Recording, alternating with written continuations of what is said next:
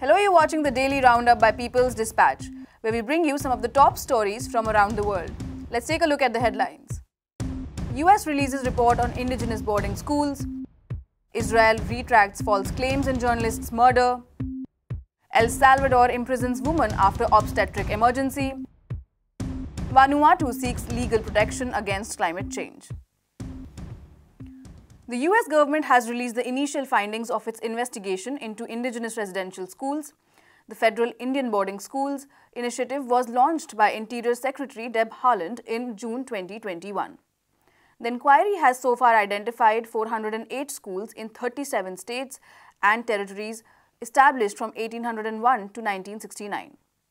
21 schools have been located in Alaska and 7 in Hawaii.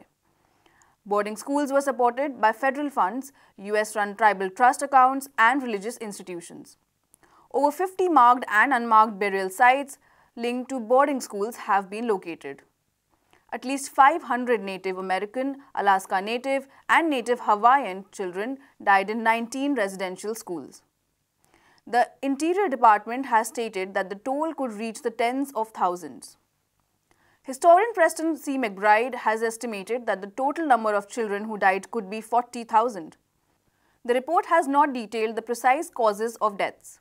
However, rampant sexual, physical, and emotional abuse, disease, and malnourishment are well documented.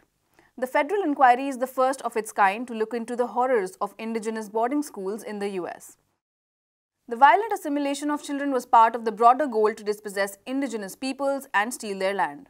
Police and the denial of food were used to forcibly seize children from their families. Indigenous children were subjected to systematic, militarized, and identity alteration methodologies. They were prevented from maintaining cultural practices, faced severe punishment, and were forced to perform manual labor.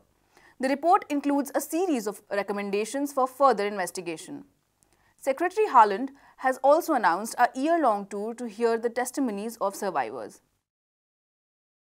Thousands of Palestinians attended a state service for Shireen Abu Akleh in the occupied West Bank on May 12th. The renowned Palestinian journalist was shot and killed by an Israeli sniper on Wednesday. Abu Akleh was among journalists who were covering the occupation forces' raid on Jenin. She had been wearing a marked press vest and a helmet. Witness accounts and footage show that Abu Akleh was shot in the head in an area not covered by the helmet. Her colleague, Ali al-Samudi, was also wounded. As news of the murder spread, Israeli authorities started claiming that Abu Akleh was shot by Palestinian fighters. They added that confrontations had been taking place near the journalists. Prime Minister Naftali Bennett also shared a video to advance these false claims. It appeared to show Palestinian fighters firing in an alleyway in Jenin. Verification has proved that the video was not from the area where Abu Akleh was shot. An investigation by the Israeli NGO B'Tselem has also disproved these claims. Israel has now been forced to retract its statements. Lieutenant General Aviv Kochavi stated later on Wednesday that it was unclear who had shot Abu Akleh. Israeli forces have said that she was around 150 meters away from the troops. They added that the elite Duf-Devon unit fired shots in the direction where the journalists were positioned. Palestinian officials have rejected Israel's offer of a joint probe into the case, calling it an assassination. Instead, they have pushed for an international investigation. Abu Akleh's body has been taken to her family in occupied East Jerusalem and she will be buried on Friday. A court in El Salvador has sentenced a woman to 30 years in prison after she suffered an obstetric emergency. The 28-year-old woman has been identified only as Esme. The conviction was reported by the Citizen Group for the Decriminalization of Abortion, which was helping in her defense. Esme had suffered a health emergency in 2019, after which she sought medical care in a public hospital. Her health condition led to her going through a miscarriage.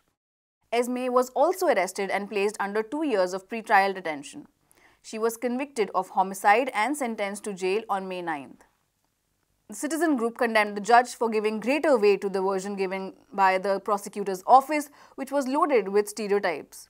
Esme's conviction is the first of its kind in El Salvador in the past 7 years. The country has enforced an absolute ban on abortions. This has also been used to punish people suffering from obstetric emergencies, miscarriages and stillbirths. 181 women have been prosecuted based on accusations of abortion in the past 2 decades. In 2021, the Inter-American Court of Human Rights recognized that an obstetric emergency was a medical condition. As such, it has not led to a criminal sanction. The ruling was related to a 2008 case of Manuela, who was sentenced to prison after an obstetric emergency. The court held that El Salvador had violated her rights. And finally, we look at Vanuatu's efforts to secure legal protections against climate change. In 2021, the Pacific country approached the International Court of Justice, or ICJ. It asked the body to issue an opinion on the rights of present and future generations to be protected from the climate crisis.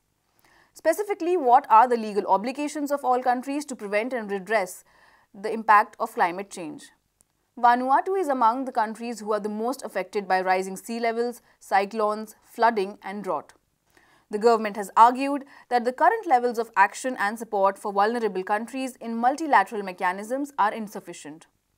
Vanuatu's initiative will be put up for a crucial vote in the UN General Assembly this year. While the ICJ's advisory opinions are not binding, they carry legal and moral weight which can influence international law. They can also impact domestic and regional tribunals and courts. Vanuatu's plea will require 97 votes in the UN to proceed to the ICJ. It is being supported by the international legal team led by Guam-based firm Blue Ocean Law. Vanuatu has also been backed by 1,500 civil society organizations across over 130 countries. These include the regional offices of Climate Action Network, Oxfam, 350 and Greenpeace. Global South countries have been pushing for climate justice and equity. And that's all for today's episode. For more such stories, visit our website peoplesdispatch.org and follow us on Facebook, Twitter and Instagram.